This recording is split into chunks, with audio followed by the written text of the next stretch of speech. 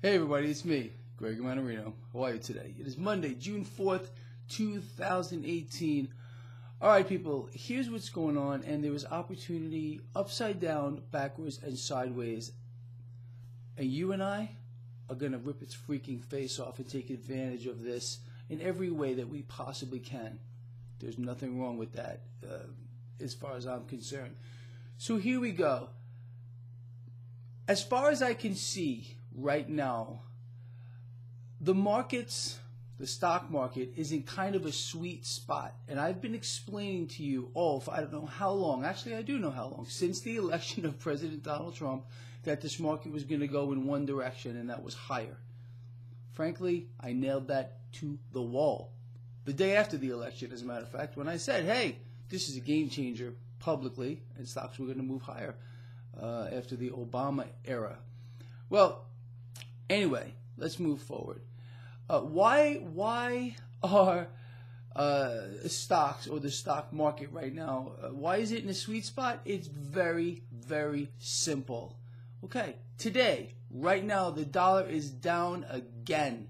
This is also bullish for metals, which are priced in dollars, although you know as well as I do, there is no price discovery mechanism behind gold and silver at all whatsoever. It's absolutely fake. So is everything else. And that's why, again, stocks are in this sweet spot. The 10-year yield is huge here, and I've covered this. It is well below that red line in the sand, and the market found out where that is, around 3.1. Now, again, that's going to move around depending on dollar strength. But I would say that red line, which I hate to talk about, is about 3.1 at this time. So the 10-year yield is just 2.91. Market likes it here. Now let's look a little further down the yield curve. The spread between the 10 and the 30 is 14.5 basis points.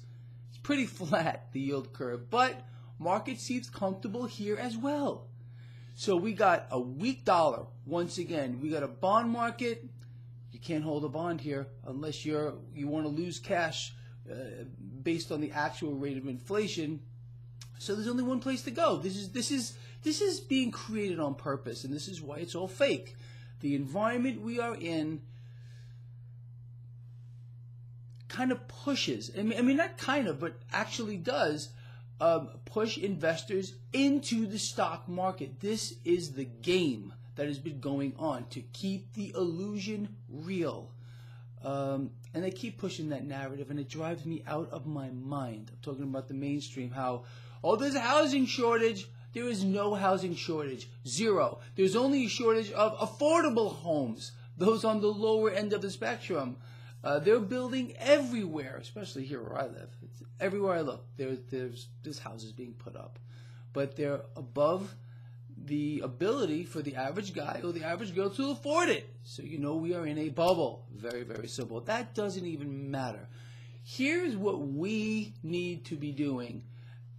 It could not be easier. It's like taking candy from a baby, seriously. Just like the other day with the Trump tweet. I told you there was no risk in the market. Boom.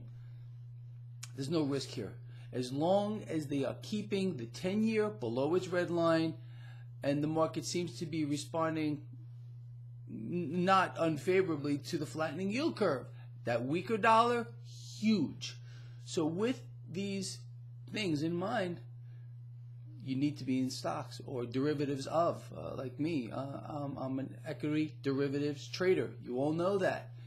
I still believe, beyond any shadow of any doubt, you need to be investing in precious metals, betting against the debt, becoming your own central bank. Debts and deficits are going to continue to explode to the upside, period. Cryptocurrencies are getting hit across the board right now.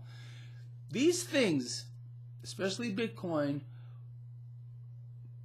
and this is not just my opinion, and I said it first before anybody else, were an indicator of risk in the market. In other words, Bitcoin moving higher meant the market wanted to take on risk.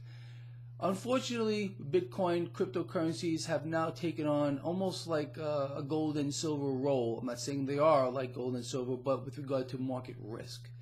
So with cash now bleeding out to a certain degree of cryptocurrencies, it's going to go back into the stock market. So again, perfect scenario for stocks to continue their run higher here. And what's the other big reason? You know what it is. The market is being weaponized. It's a political tool to be pushed higher right up into these midterms, and then you and I are going to have to reevaluate this. Anyway, with that said, I'll see you later.